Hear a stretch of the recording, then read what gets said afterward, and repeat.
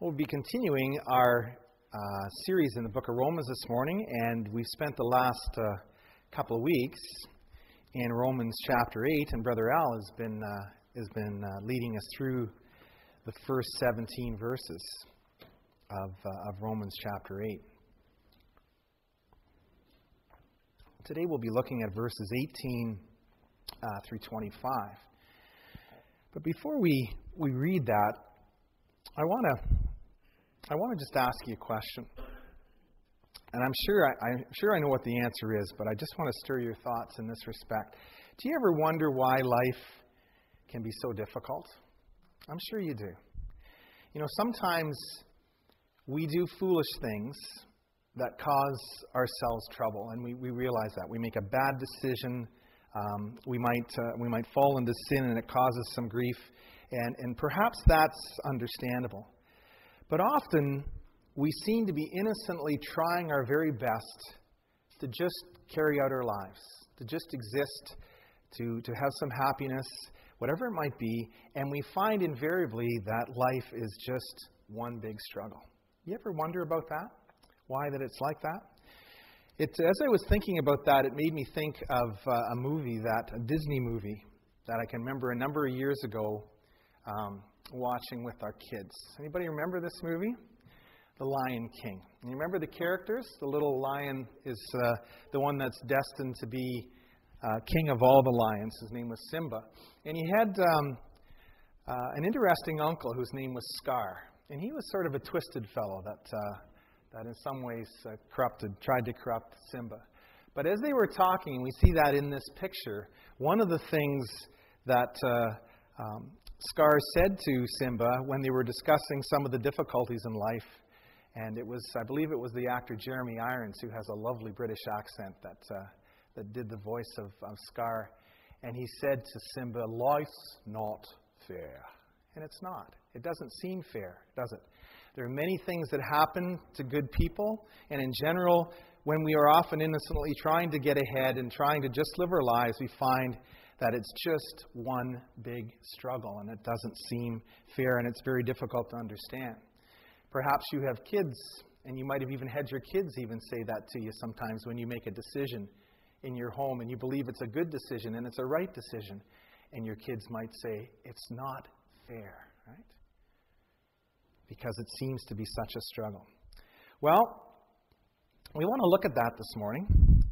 We want to look at the human struggle, so to speak, and we want to see how really it all started with Adam. And that's a key point that we'll look at this morning, is that this struggle started with Adam. And I'm going to ask you, first of all, to turn to Genesis chapter 3 before we read in Romans 8. And you can keep your finger in Romans chapter 8, because we will get there. But I want to start in Romans chapter 3. And of course, you know it's in in Genesis chapter 3. And you know that it's in Genesis chapter 3 where sorry for confusing you.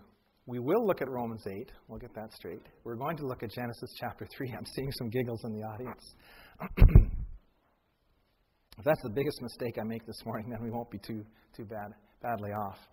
But if you remember in Genesis chapter 3, that this is where the fall happened, where we see that Adam and Eve fell into sin and they disobeyed God. And what I want to remind you of is what some of the consequences of that fall were. We know, of course, that when Adam and Eve sinned, that they had already been told. In particular, Adam was told, as the one that was given dominion over creation, that in the day that he ate of the tree of the knowledge of good and evil, that he would surely die. And the context teaches us that that is something that he would have passed on to the woman, to Eve, this one that was given to him as a helper and a mate. And we know that they both partook of that fruit, and that was how sin and death came into the world. But there were other consequences besides that, and we read about this in Genesis chapter 3, in particular in verse 16. We see it said to the woman, to Eve, "I will greatly multiply your sorrow and your conception. In pain you shall bring forth children." And we see that not only did death come into the world at that time, but pain came into the world as well. That pain was now part of the creation, and it hadn't previously been part of the world. And in verse 17, he said to Adam, "Because you have heeded the voice of your wife and have eaten from the tree which I commanded you, saying, you shall not eat of it, cursed is the ground for your sake. In toil you shall eat of it all the days of your life. Both thorns and thistles it shall bring forth for you, and you shall eat the herb of the field. In the sweat of your face you shall eat bread, till you return to the ground, for out of it you were taken, for dust you are, and to dust you will return." You see, something else changed.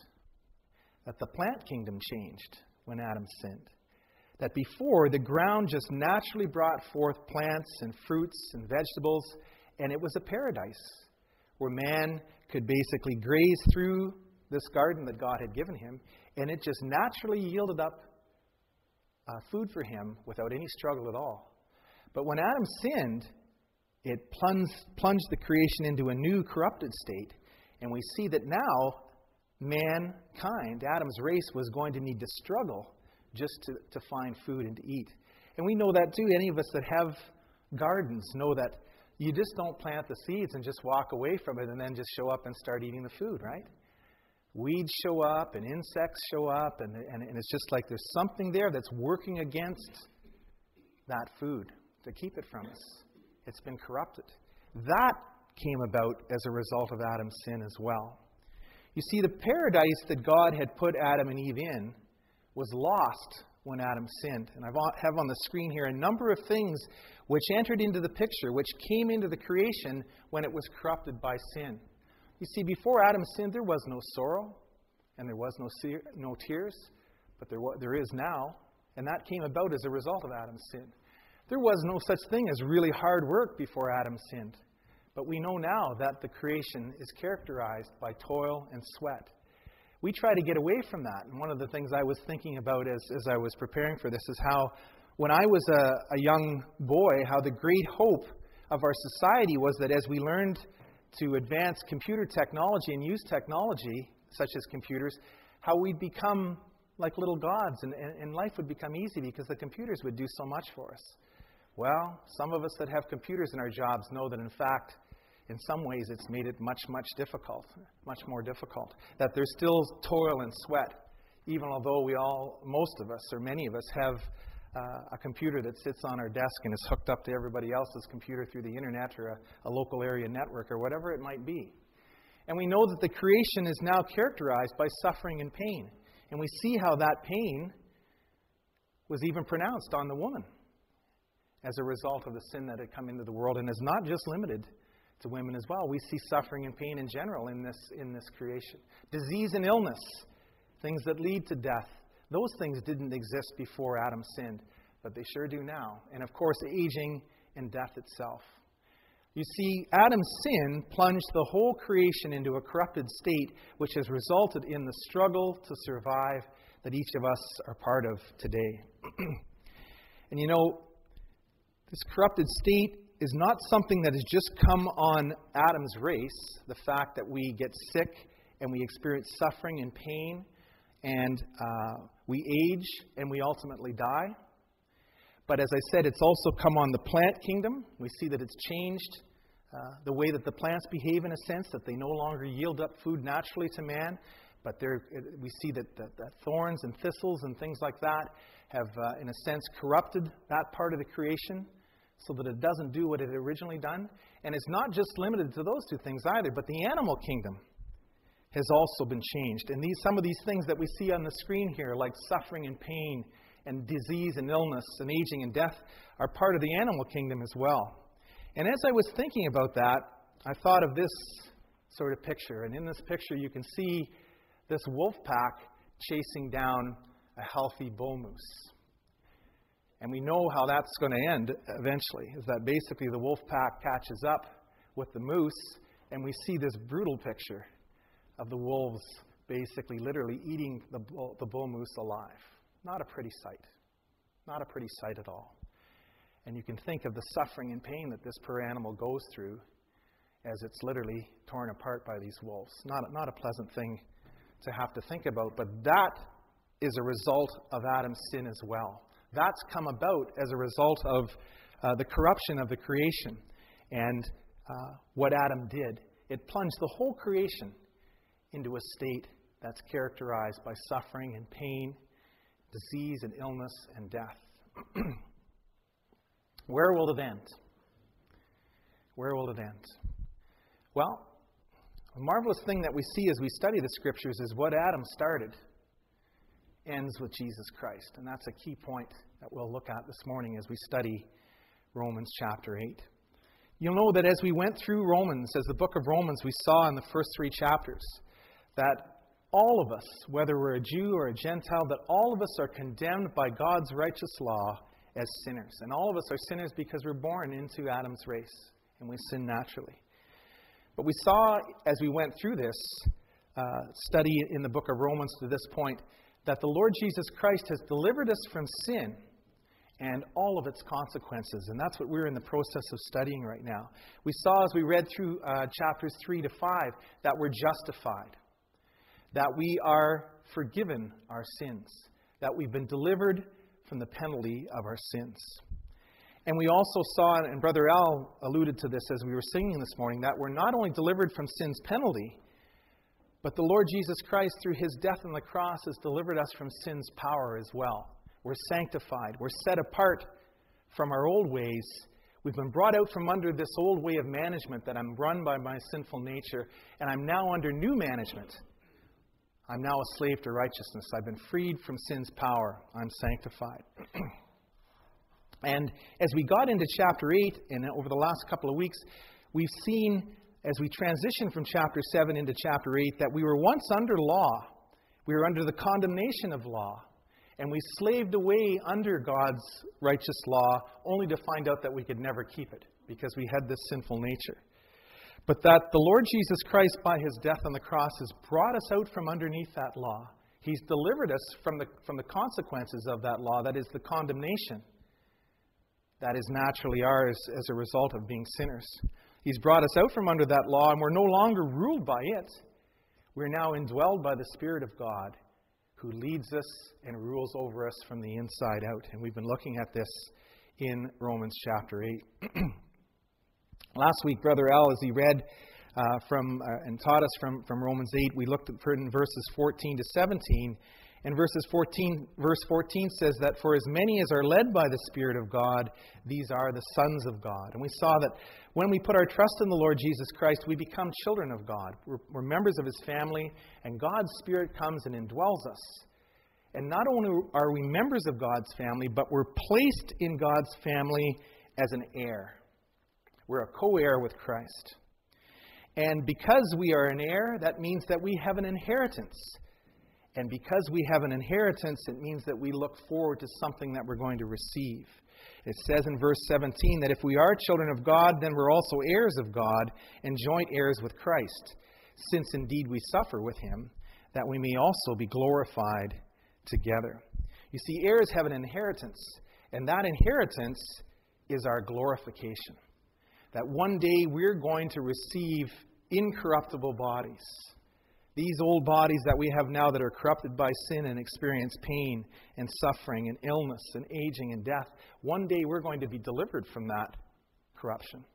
And we're going to receive new, incorruptible, immortal bodies. And that's all been made possible by what Jesus Christ did at Calvary's cross. We're justified.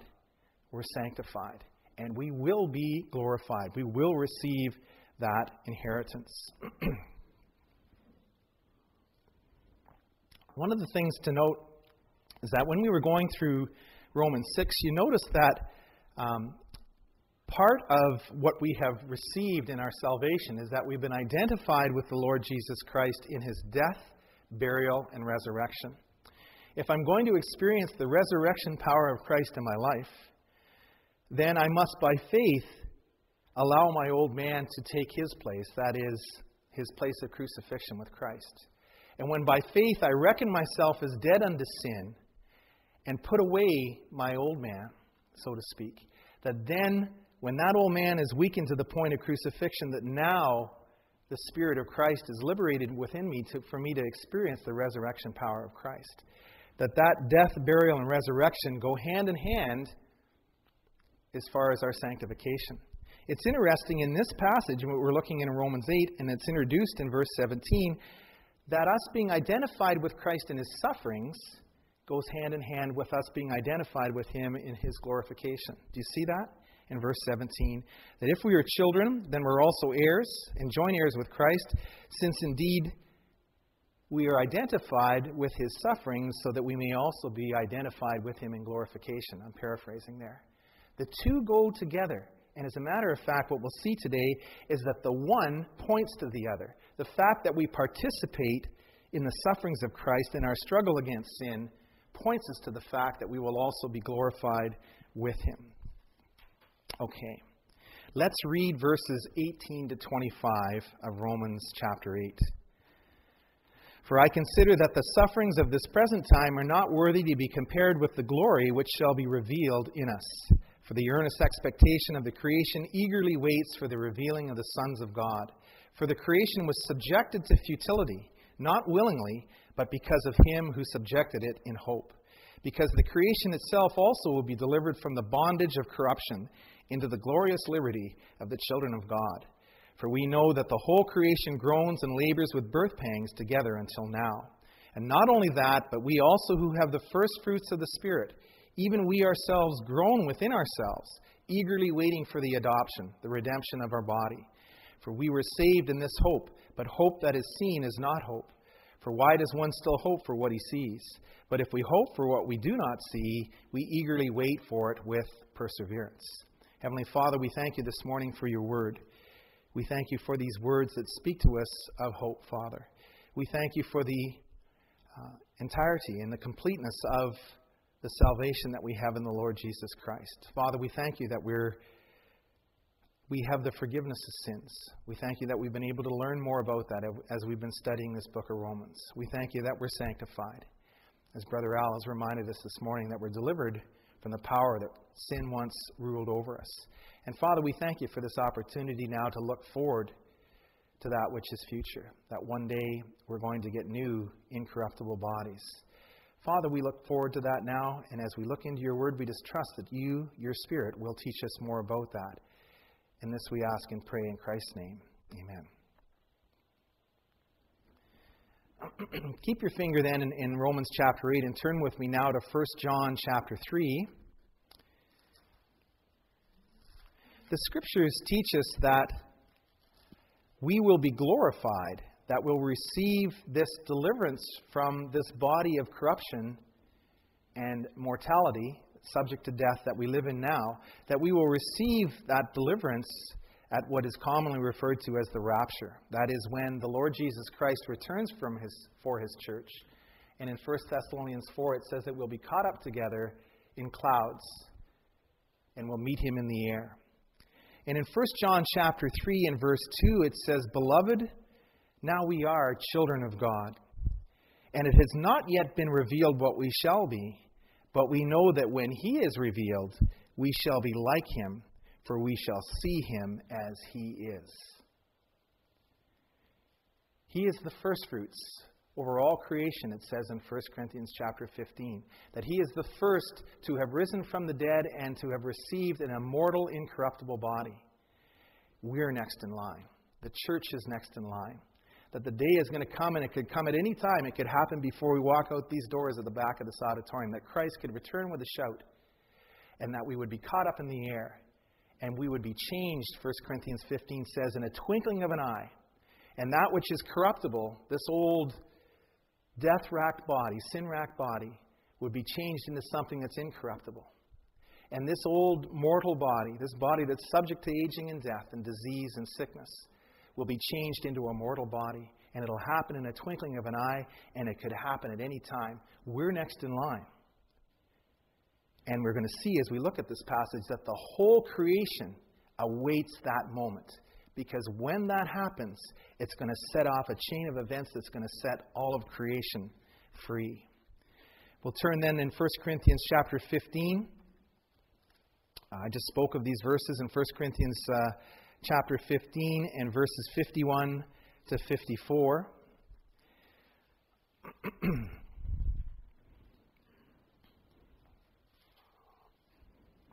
If you're running out of fingers, grab one of your neighbor's fingers and stick their finger in Romans 8. because we're going to get back there to Romans chapter 8. It says in 1 Corinthians chapter 15 and verse 51, "Behold, I'll tell you a mystery. We shall not all sleep." And that's the term that the Apostle Paul and the Holy Spirit uses for speaking of Christians, that is, members of Christ's church, the true church, that have experienced the death of their bodies. "We shall not all sleep, but we will all be changed. In a moment, in the twinkling of an eye, at the last trumpet, for the trumpet will sound, and the dead will be raised incorruptible, and we shall be changed. For this corruptible must put on incorruption, and this mortal must put on immortality. So when this corruptible has put on incorruption, and this mortal has put on immortality, then shall be brought to pass the saying that is written, Death is swallowed up in victory." The time is going to come when we will have bodies as members of Christ's church and glorified in His presence, that we will no longer be subject to that long list of nasty things that came into the creation as a result of Adam's sin, because Christ conquered it at Calvary's cross. He conquered sin at Calvary's cross, and He has conquered all of its consequences and its effects, and we are going to benefit from that victory. Turn in your Bible to 2 Corinthians chapter 4.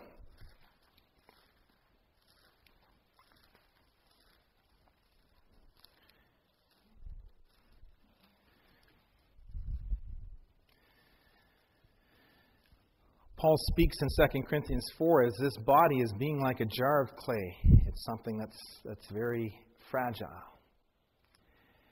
And in verse 8 he says that we are hard-pressed on every side and yet not crushed, and we are perplexed but not in despair. We are persecuted but not forsaken, struck down but not destroyed. Even the Apostle Paul said, life is a struggle. And it just doesn't seem fair sometimes. But the Lord Jesus Christ is going to deliver us from that struggle. He has delivered us from God's perspective. And we'll see this as we continue in Romans chapter 8, that from God's point of view, we are glorified. That it's ours. It's as good as done. And we will realize it in His time. We will experience it in His time. And you go over then to verse 14 in 2 Corinthians chapter 4, that knowing that He who raised up the Lord Jesus, that is God the Father, who raised up the Lord Jesus, will also raise us up with Jesus and will present us with you. Skip to verse 16. Therefore we do not lose heart. Even though our outward man is perishing, yet the inward man is being renewed day by day. Now look at the way that Paul talks about the comparison here between us being identified with Christ in His sufferings and us also being identified with Him in glorification. He says, for our light suffering, our light affliction, which is temporary, it's but for a moment, is working for us a far more exceeding and eternal weight of glory. Right? While we do not look at the things which are seen, but at the things which are not seen, for the things which are seen are temporary, but the things which are not seen are eternal. And Paul talks about that in Romans chapter 8 as well. It says in verse 18 of Romans 8, for I consider that the sufferings of this present time are not worthy to be compared with the glory which shall be revealed in us. That the struggle that we're going through now pales in comparison to the glory that shall be revealed in us. If you were to take the two, our sufferings and the glory, and put them in one of those weigh scales, it would just be clank. It's just not to be compared. That what we go through, and I don't want to trivialize the struggles that we experience in this world, and I also acknowledge that some experience greater struggles than others. But the Word of God says that by comparison, that's a light affliction, and that it's outweighed by a long shot by the glory which shall be revealed in us. You see, when Adam sinned, the creation was subjected to frustration and corruption. And I came across this interesting picture, I think, that just, it speaks in many ways for what the creation is experiencing right now. We see this picture of this tree that has a couple of knots in it, and the sap has run out of it almost like tears, and then there's this little mark underneath here that looks like a frown. That's the picture that Paul is painting in Romans chapter 8. The creation is groaning right now. It's groaning right now as a result of Adam's sin, right? It says in verse 20, for the creation was subjected to, I believe it says frustration in the NIV. Anybody got an NIV? Frustration in your Bible, right? In my King James, it uses the word futility. You ever think life is futile? You try and you try and you try to get ahead, but it just doesn't seem to happen sometimes. Welcome to part of the creation that Adam's sin corrupted. We're part of that, right? The creation was subjected to futility, not willingly. No one in their right mind would say, yeah, I want this to happen. But because of Him who subjected it in hope. It was God that subjected the creation to that frustration, but in hope of something that would come better. That the Lord Jesus Christ would come into this world and He would not only purchase for us the forgiveness of our sins, but that He would deliver us and the whole creation from the bondage of corruption. He would deliver us and the whole creation from the mess that Adam started so long ago. We see in verse 21, it says, because the creation itself will be delivered from the bondage of corruption into the glorious liberty of the children of God. And you see, the whole creation is waiting for the next event. And the next event is the rapture, when we will be caught up with Him and we will be changed. And when that happens, it's going to set off a chain of events that will deliver the whole creation from the bondage of corruption that it's in right now. In verse 22, there's an interesting picture that's given here. The creation is likened to a woman that is expecting a child, right? Look at what it says. For we know that the whole creation groans and labors with birth pangs together until now, right? The creation of which we are part of is like a woman that's in labor, suffering now and experiencing pain, but anticipating delivery from that struggle and the revelation of something new and wonderful, right? I count myself to have been blessed that I was able to be there when my wife gave birth to both of our children. It's something that I'll never experience, giving birth to a child, so I can't speak authoritatively about it. But I do know this, and I think that any of the ladies that are here that are mothers would agree that the pain that they experienced during childbirth is far outweighed by the marvelous prize that was delivered into their arms after that pain. Isn't there a beautiful picture that God is painting for us here? We are part of a creation that is like that. We are going through birth pains right now. As a matter of fact, this creation has been going through that for thousands of years. But the time is going to come when the creation is going to be delivered from that, and something beautiful and wonderful is going to be brought forth. And the first part of that delivery that we look forward to is going to be the glorification of the church. You see, when the church is glorified, the whole creation will also be liberated from the consequences of sin. That's what it says in this passage. The creation itself will be delivered from the bondage of corruption into the glorious liberty of the children of God, for we know that the whole creation groans and labors with birth pangs together until now. Turn in your Bible to Isaiah chapter 11. Brother Al mentioned that after the rapture, after we have been changed and we receive our glorified bodies, that a period is going to come where Christ will reign on this earth for 1,000 years. And it's going to be a very different world then. A very different world, and it's described in part in Isaiah chapter 11. Look at what it says in verse 6. During that time, after we have been glorified, after the church has its Christ-like bodies, this is the way the animal kingdom is going to be. In verse 6, the wolf also shall dwell with the lamb, and the leopard shall lie down with the young goat, and the calf and the young lion and the fatling together, and a little child shall lead them. The cow and the bear shall graze, their young ones shall lie down together, and the lion shall eat straw with the ox. The nursing child shall play by the cobra's hole, and the weaned child shall put his hand into the viper's den. They shall not hurt nor destroy in all my holy mountain, for the earth shall be full of the knowledge of the Lord as the waters cover the sea. And I'm confident that the wolves are going to play with the moose as well. It's going to be a very, very different world. And the whole creation is waiting now, laboring in birth pangs for us, the sons of God. That's what it says in verse 19. For the earnest expectation of the creation eagerly waits for the revealing of the sons of God, the heirs of God, those who are co-heirs with Christ. That's us. What a marvelous thing is going to be initiated when we receive our glorious bodies, that it's going to set off this process of delivering the whole creation from the bondage of corruption that it was brought into as a result of Adam's sin.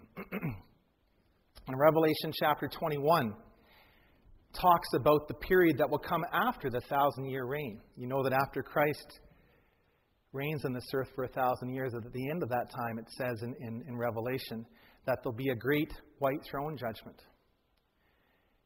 And that death and Hades will be resurrected. And those who have sadly not put their trust in the Lord Jesus Christ will be cast into the lake of fire. Death is the last enemy, it says in 1 Corinthians 15, that will be defeated. And then it says at the beginning of Revelation 21, and this passage comes right after that I saw, this is John speaking, and God gave him a glimpse of this. He gave him a glimpse of this liberation that's going to happen, where there'll be a new creation. It says, I saw a new heaven and a new earth, for the first heaven and the first earth had passed away. And if you continue reading in Revelation chapter 21, it says in verse 4, for there shall be no more death, nor sorrow, nor crying. There shall be no more pain, for the former things have passed away. There's going to be a new creation. That the whole creation is going to be delivered from this bondage of corruption. But it's waiting. It's waiting and laboring in pain, and we're part of that for this next great event, for the glorification of church saints, when we will receive our bodies. And that was all made possible. And even this, the revelation of a new creation and the delivery of the existing creation from its bondage, has all been made possible by what Jesus Christ did at the cross 2,000 years ago. Isn't that a marvelous thing? Isn't it a marvelous thing that He has forgiven my sins through what He did at Calvary's cross? He's delivered me from sin's power, and He's going to completely deliver me in this body that I have from sin's corruption and all of its effects. And not only me, but the whole creation, the animals, the plants, everything. One day we will live in a place where there is no more sorrow, there's no pain, there's no suffering, there's no illness, there's no sickness, there's no death. We're completely delivered from the presence of sin. That's been made possible because of what the Lord Jesus Christ did. And it says in Romans chapter 8 that we, in verse 23, have the first fruits of the Spirit.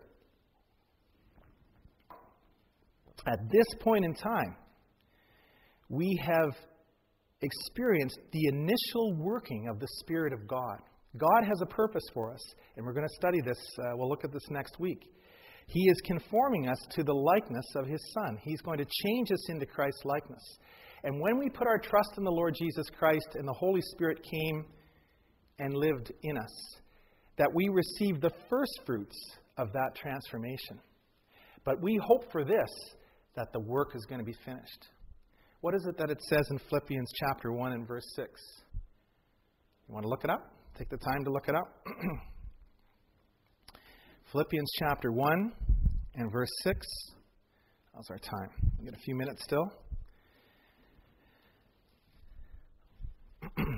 Paul is thanking God for the Philippian believers and the joy that he's experienced and the fellowship that he's had with them. And then he says in verse 6 that I'm confident of this very thing, that He who has begun a good work in you will complete it until the day of Jesus Christ. Can I paraphrase? He's saying that the Holy Spirit, who has begun the work of transforming you into the likeness of Jesus Christ, will complete it on the day that Jesus Christ comes back for you, on His day. That's what we refer to as the rapture.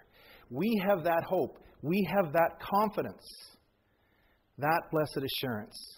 because of what God's Word tells us.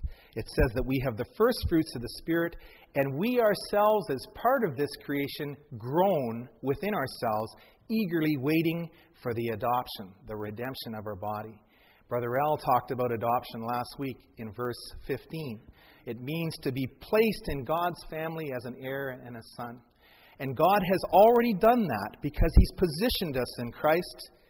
We were there as part of Adam's race. He was our representative as the cross, and we were crucified with Him. We were raised up together with Him in newness of life. And I'm positioned in God's family as an heir and a co-heir. But the time is going to come when I'm revealed, when me and my inheritance is revealed to the whole creation, and I eagerly wait for that. For the consequences of that placement in God's family as an heir to be revealed, and for me to experience it in time. In verse 24, it says that we were saved in this hope. Right? You see, being saved and having my sins forgiven is more than just hoping to go to heaven. Right? It's about becoming like Christ. Right? We have the first fruits of the Spirit. And we have the Spirit as a seal that guarantees that this is going to happen. We don't have the time to look up in Ephesians chapter 1, but there it's spoken of that the Spirit is a seal guaranteeing the redemption of our bodies. We have this adoption. We're positioned as heirs, and we will be revealed in the future as such. This is the culmination or the hope of our salvation. We are completely saved from sin and its effects, justified, sanctified, and glorified. God's salvation is complete and entire. You see, this hope that we have, it says in these last two verses, and we read this in 2 Corinthians chapter 4, isn't based on things that are seen, right? You can't see any of this. I've tried to give you some pictures today, but they're just emblems and things that point you to the truth that's in God's Word. Our hope, our blessed assurance, is based on the sure Word of God. God's Word tells us this is going to happen. And as a result, it says in verse 25, that if we hope for what we do not see, we eagerly wait for it with perseverance. I think what we need to do as we struggle through life is we need to see ourselves as that woman. That as we go through life struggles, that we are going through labor pains. And just as a woman perseveres through those pains because she knows at the end of it all, there's something really wonderful and beautiful that outweighs the pain and the suffering that precedes it, and it's worth waiting for and struggling through. I believe that God did that because it's a picture of what we go through now as part of the creation. And that it's intended to encourage us to persevere through life's struggles because we know that the time is going to come that when those birth pangs, so to speak, are going to come to an end. And we're going to be delivered from this corrupted creation into a glorious new state. We need to fix our eyes on that. We can't see it, but the Word of God says that it's going to happen. Can we close with a hymn? Number 394 in the red hymn book.